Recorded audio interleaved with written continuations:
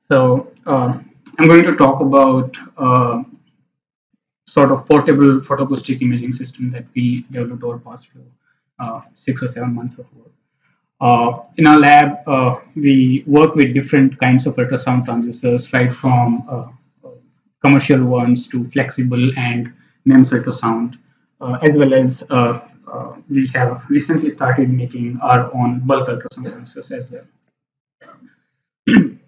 So the key thing involved here is photoacoustic imaging. I'm going to talk about what it exactly is, and I'm going to talk about the architecture of my transducer and the system, and just show the initial imaging results that we have so far. So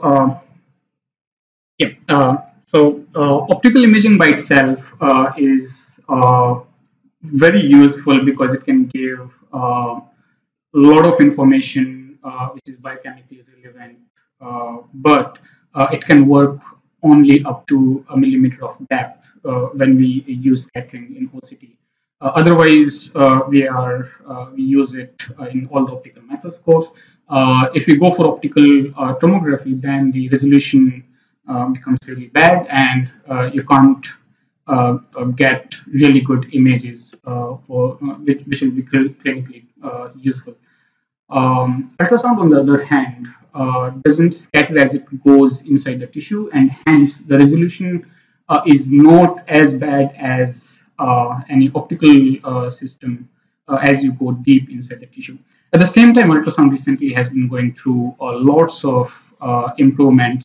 The systems are now handheld systems are available that can integrate directly with the mobile phone. You have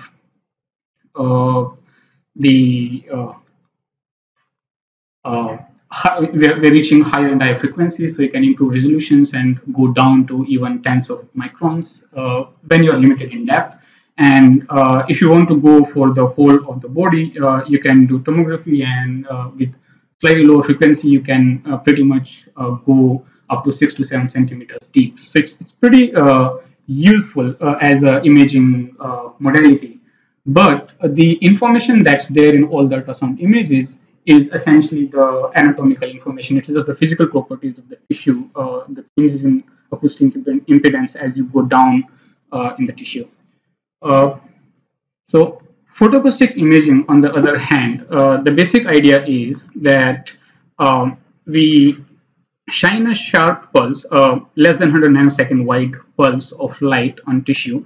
Wherever this light is absorbed, because the pulse is very small, there is a very transient and tiny change in temperature, and that change in temperature, which happens wherever light is absorbed, leads to a pressure generation. This pressure propagates outward, and you can pick it using a bunch of ultrasound transducers. And from this information, you can now recreate the locations, kind of how much pressure came from what location, which is then proportional to how much light was absorbed in first place. So you end up getting a map of absorption of light in different parts inside the tissue. So it's a very good complement to ultrasound, where in ultrasound you throw sound, and wherever reflections come back from, you pick those reflections and create an image. In this case, you throw light, and wherever light gets absorbed, it generates sound, and you pick that sound and create an image. At the same time, because now you're using light, you can shine different colors of light. Hence, and the images generated, ultrasound images generated from those different colors of light can then be correlated with the absorption spectrums of different molecules, and hence you can separate out images which are corresponding to different parts. Mainly, you can clearly distinguish oxygenated and deoxygenated blood, and you can even capture lipids and other things. Most of the ultrasound photoacoustic imaging systems essentially hence involve just a combination of light and sound, but the instrumentation is still complicated, and it depends on what resolution you want. If you are looking for optical resolution, you need a confocal ultrasound and optical beam, And the optical beam itself, if it is focused to the diffraction, optical diffraction limit, then you can get sub-micron or at least a few micron resolution images. This will be still limited to a millimeter or so. Now, if you take advantage of acoustic focusing, you can go further deep in the tissue and get images where the lateral resolution is now dependent on the acoustic focal spot. So you can use focused ultrasound transducers, and as you go higher in the frequency, you will be dealing with less depth, but the resolution will be improving as good as 50 micron or so. We targeted in this work to develop a portable photoacoustic imaging system where the front end of it, the probe, should be limited to 2 to 3 millimeters, so that eventually it can be integrated as a part of a biopsy needle. For this, the way we envision the system is like this. We designed everything around optical fiber. So we take optical fiber, we put a ferrule as a base, and we built a ring ultrasound transducer on top of it, and did the assembly in such a way that any particular fiber can be you can just slide a fiber through, and that's the source of light, and the ring transducer can just keep the sound.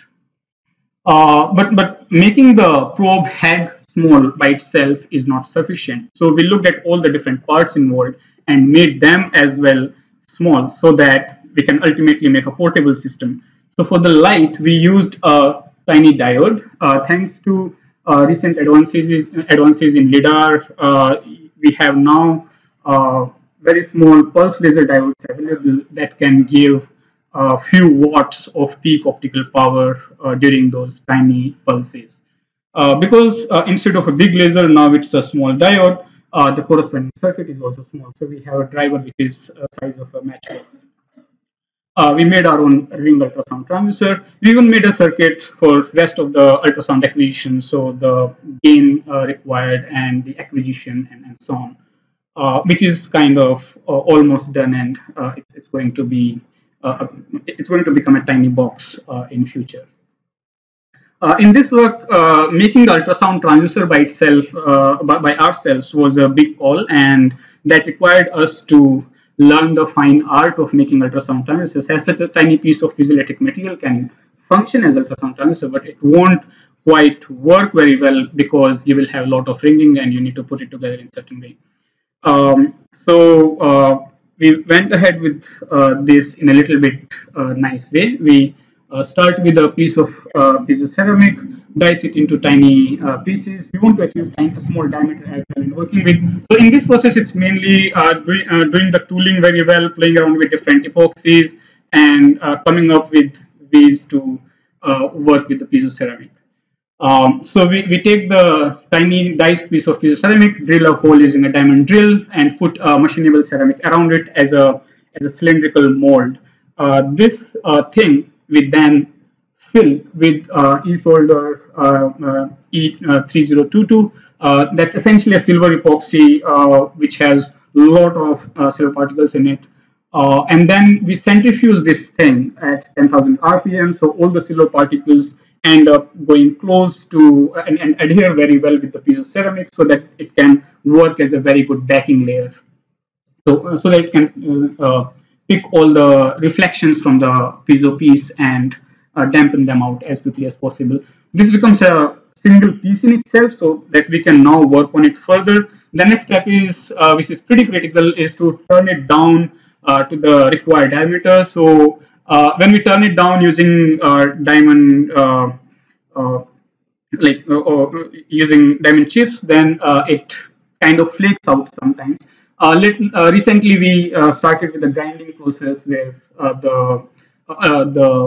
this assembly itself is rotating, and we have a tiny grinder which is rotating very fast. So we go for very high speed, and we end up getting much better results. So we can pretty much achieve 1 millimeter diameter in future. Right now we're at millimeter in this case. After that, we drill a hole through again. The piezoceramic was already drilled, but E-solder later filled it up, and then using any normal drill, we can basically make a hole through that. Then we assemble it with a polyimide tube. use Apotec 301 to fill all of this thing up and put optical fiber in the center. Few generations of devices are now done, and earlier I was working with a 150 micron thick PZT, which was giving me around 13.5 megahertz center frequency. Recently, we could make this with PMNPT and achieve higher frequency and much better results. Also, the aperture, earlier we were losing the aperture quite a bit, so now we are just using a polyimide tube around it, so we are not losing too much material on the outer side. I'm just using another piece of polyimide tube as an aligning sleeve for the whole thing. So this becomes just a single piece in which I can push in any fiber and take it out as and when my experiment demands. Once the ultrasound transducer is made, we just carry out the basic characterization. So we look at the pulse echo. That seems pretty nice. When we see the bandwidth, it shows around 45%. So there is a room for improvement. We can achieve as much as 60 to 70% with bulk ultrasound transducers. So in this case, we haven't put matching layer yet because we want to put a lens there in future, and then hopefully this will improve even further. We look at the impedance measurements. We are in 100 to 150 ohm impedance in the area where we're going to work. And then we take this assembly and throw light on a pencil lead. It absorbs the light, generates some sound, and we can pick the pulse that comes back. Then we just make the whole system around it. Put our transducer on a stage which scans around anywhere we want, and we can just pick images of the tag. There's different parameters that we used, and when we scan it around on Phantom, where we are just embedding PSU written, we can pick all the signals wherever the transducer is right on top of PSU, and we can create an image of it. To check the resolution, we do a linear scan across a very sharp edge, and based on how fast the signal drops, we estimate the resolution to be around 300 micron, which is not very good, but we have scope of improvement by doing focusing. So for optical focusing, we'll be using green lens. This will have a small working distance, but hopefully good resolution. A more promising thing will be to try and go for acoustic resolution microscopy, where we will put acoustic lens on top and try to achieve sub 100 micron. And even more interesting thing is to now go from a single element system to a multi-element system. It won't be possible with bulk ultrasound transducers, but the main ultrasound systems will allow it. So we have already fabricated ring PMUT arrays, and we are now working on assembling the ring PMUT arrays on the sensor head instead of bulk ultrasound transducer to see how far we can go with this. So that's all I have. We could make a portable photoacoustic system within 2.5 mm diameter. The two devices that I showed are centered at 13.5 and 17.5 megahertz. We could get the signals from a simple pencil lead as far as 2 centimeters away with this thing. So that's quite nice, even though the light is right now not focused. So it seems that even low intensity of light is pretty useful in this case. We are right now at 300 micron resolution, and we have a way forward to improve it further. So thank you, and I would like to thank all my collaborators and funding agencies.